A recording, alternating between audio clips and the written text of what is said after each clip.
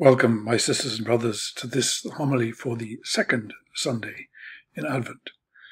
And this Sunday, we're introduced to the very beginning of St. Mark's Gospel, which is going to be the Gospel that's going to accompany us for the rest of this church year. So it's an important beginning. But before we get to it, I'd like to refer to our Isaiah passage, because it helps us prepare our imagination for what's going on. And let's remember Isaiah's passage last week. If you remember, it was the prophet beseeching God to stop scandalizing the people, to stop hardening their hearts, to stop leaving them in a place where they had no way of resolving their conflicts and their violence, begging God to come down and make forgiveness, make righteousness possible, make reconciliation possible. In other words, was begging for the coming of an atonement sacrifice. And today's reading from Isaiah, is Isaiah 40, is the announcement, the prophetic announcement that just this is coming in, or has in fact already come. Comfort, O comfort my people, say, O God, speak tenderly to Jerusalem, and cry to her that she served her term, that her humiliation is at an end, is the Greek. That her penalty is paid, in other words, that her sin has been atoned for, that she has received from the Lord's hand double for all her expiations. In other words, what's being announced here is the arrival of God's great reconciliation sacrifice for God's people, and that this is being done out of tenderness of heart, out of pity, seeing people lost and unable to get on together, seeing people divided and full of hatred, full of faction. So it's the announcement of that, just before that we get. In the wilderness, prepare the way of the Lord, a voice cries out. In the wilderness, prepare the way of the Lord. In other words, this is setting us up to see that what the voice which is going to cry in the wilderness, that's the version of it we have in Mark. The voice cries in the wilderness in Mark. What the voice is going to tell people about is to make possible for them to begin to understand the atonement that is coming, the great sacrificial giving that's coming, how the Holy One of God is going to make himself available as sin offering, so as to set free his people from their sins, all their transgressions. That's the promise of what's coming in. It's worthwhile thinking that part of the preparing the way is helping us prepare our imaginations for how that's going to look like. That's what we celebrate in Advent. If you like, allowing our imaginations to be prepared so that we may see the one who is coming in, so we may see the Holy One of God, the one who John the Baptist will later recognize as the Lamb of God, coming in.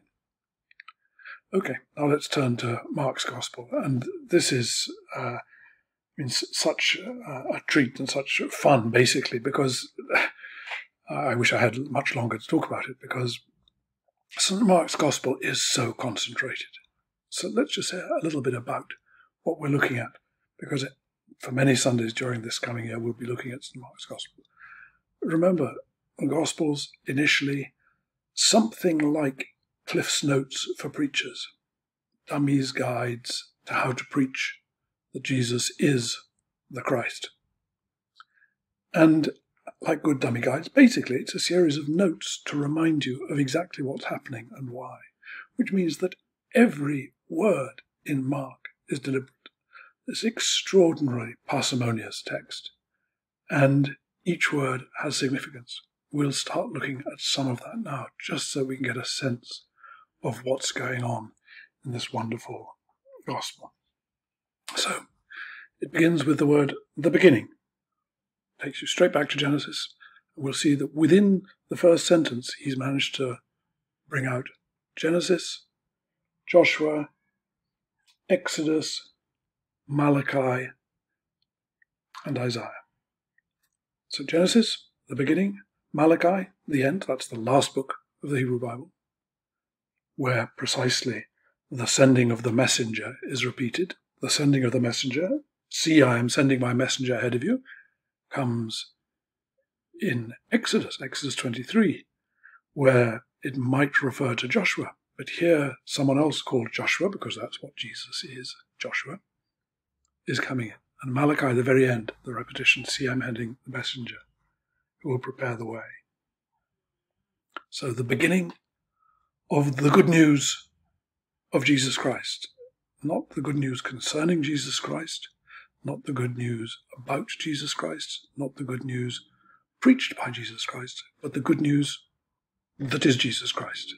That's the meaning of the genitive. I guess the of is the good news that is Jesus Christ, the Son of God. Immediately there is given that title, a high priestly title, to tell us something about the coming in that's going to happen. As it's written in the prophet Isaiah, and it's much more than the prophet Isaiah, because it starts, as I say, it's a compound quote, which Mark gives us. It's a quote from Exodus, from Malachi, and from Isaiah. See, I am sending my messenger, literally my angel in Greek, ahead of you, who will prepare your way. The voice of one crying out in the wilderness, prepare the way of the Lord, make his paths straight.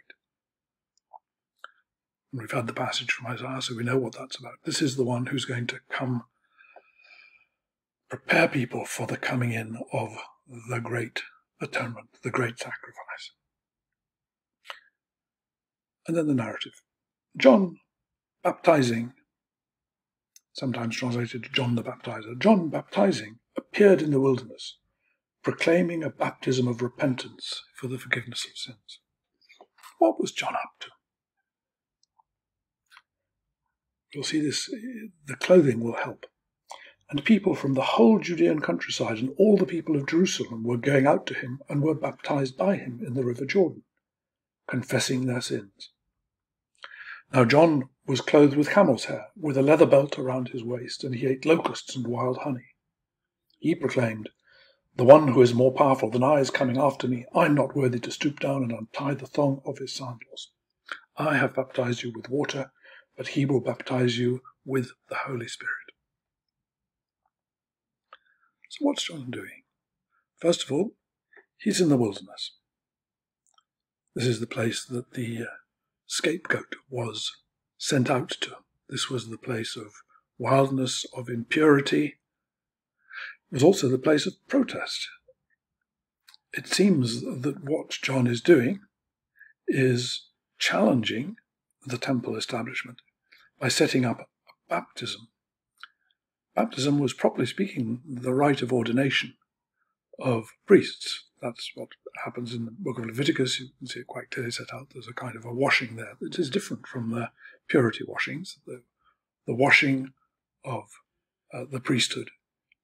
So there's some suggestion that John is relocating the function of the temple. This is a protest against the temple, their rite of atonement conducted by corrupt priests that was not in fact producing the breaking of heart of the people.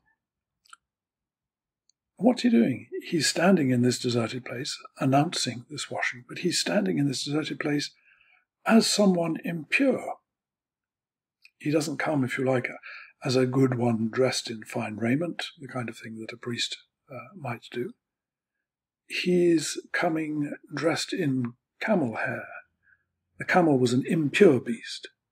Couldn't eat camel. The camel was not a sacrificial beast, and it was not an edible beast. It was impure, so he's dressed in camel hair. He's eating wild honey. That's just a hint that he's Samson. Samson, if you remember, killed a lion, and bees made wild honey in the lion's carcass, and he gave it to people without telling that it was impure, because it was from a carcass. So he's a person who eats impure. Locusts you're allowed to eat. But again, his eating locusts would have been a memory of the exit from Egypt, the plagues of Egypt. The number of points that he's fulfilling here.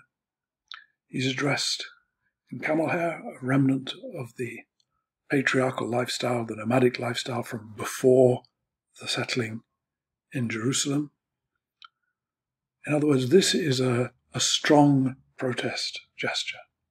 But it's not just protesting against, it's doing something instead of. The real thing that the temple was supposed to be doing was it was supposed to be covering over people's sins, actually producing repentance in their heart. And yet John knows that he's not the real thing yet. He's preparing the way for the real thing. What's interesting is that this impure person, this, if you like, potential scapegoat, because that's what he is. He's an impure person in the wilderness. And yet he's trying to offer people the way through to the promised land, that which they can only get through to through repentance, through being washed. And he does this by the Jordan. Now remember, the Jordan was where Joshua took the people through, with the priests barefoot in the midst of the Jordan holding the ark. So what is John Baptist doing? He's saying, I'm not Joshua. I'm preparing the way for Joshua. The real Joshua, the real angel who is going to come in, that's one whose sandal I am not worthy to untie. It is interesting that he mentions the word sandal. It's not merely a gesture of saying, well, I'm less than even the lowest of his disciples. If you read the passage about Joshua and the priests crossing the Jordan with the Ark of the Covenant, you'll be surprised by how often their feet are referred to. Their feet are a big part of the story. Joshua is saying, actually, I am preparing the way for the feet of the one who is going to stand in the Jordan. I'm not worthy of it. But the one who's going to stand in the Jordan were the priests who stood in the Jordan, and they held the ark. And while they held the ark, all the people were able to pass through. And then, when all the people had passed through, they, with the ark, came onto dry land. As soon as their feet touched dry land, the Jordan returned to its flow. So, what's John the Baptist doing? He's saying, I'm preparing the way, but fairly soon, the priest who bears the ark, that's to say, the Holy One of God, is going to come. And I'm not worthy to prepare the way for him. I've baptized you with water. In other words, this is just the beginning. This is just to point you the way to what's going to come. But he will baptize you with the Holy Spirit. In other words, he will turn you into the ark of the covenant. His presence will be the presence of the Holy One of God. And that one will baptize you with something that is simply out of my depth, something beyond anything that I can compare or even imagine. But I'm here to try and open up the way for you. So let's hold on tightly to these things. John symbolizing the patriarchs, Elijah because of the leather belt, Samson because of the honey, the flight from Egypt because of the locusts, and really challenging the temple establishment. So next Sunday we'll see how the temple authorities react to this, and we'll be able to be taken further into our imagination of the one who is coming in. In the name of the Father, and the Son, and the Holy Spirit.